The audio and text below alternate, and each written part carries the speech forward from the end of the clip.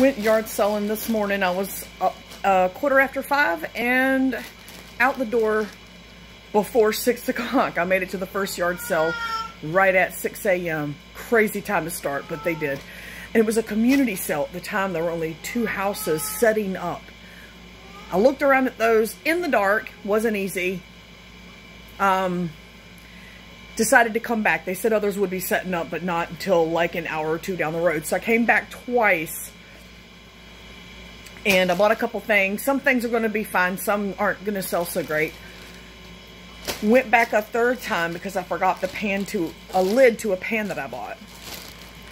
And you know how that works. They sell better with the lid. This is your BOLO. I found out what this was about a month ago when I bought one. It's a Jollibee. It's the mascot for some restaurant.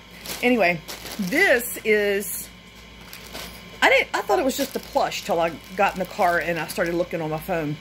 This is a BOLO. I paid $3 for this in the bag, and it turns out that it is actually a drawstring backpack. And they sell consistently in the bag for $60. They have a 100% sell-through rate. Like 100% of them sell. The ones that end is what I mean. The ones that have ended are sold. They're all in green.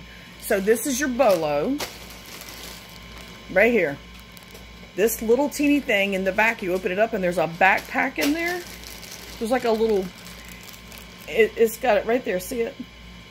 $60 plus shipping all day long. So it's really rare to find them in the bag. There's plenty of them out there, but in the bag, you're looking at something.